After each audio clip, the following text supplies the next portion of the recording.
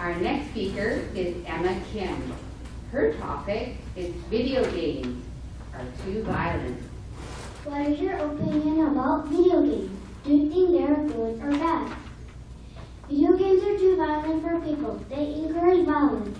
Also, playing too many video games are bad for your health. Good afternoon, honorable judges, teachers, and fellow students. My name is Emma. Today, I'll tell you why video games are bad. Teenagers learn how to be violent from video games. One of the students who carried out Columbine High School massacre in 1999 who used a gun. He called his gun R.E.S. He named his gun after a character in computer game Doom. That means teenager was playing this game, the game called Doom. It had fighting, punching, kicking, and killing. This game made shooting a gun look fun, so that teenager guy tried using a gun. He named his gun R.E.S.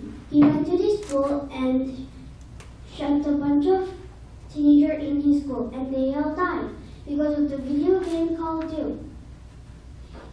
And that teenage guy who kept playing that video game. He just like the game Doom killed all the kids in that school. That's why teenagers learn how to be violent from video games. Video games are bad for your health. Serious symptoms related to video games can include blurry vision, eye irritation, and light sensitivity, not to mention neck and shoulder pain.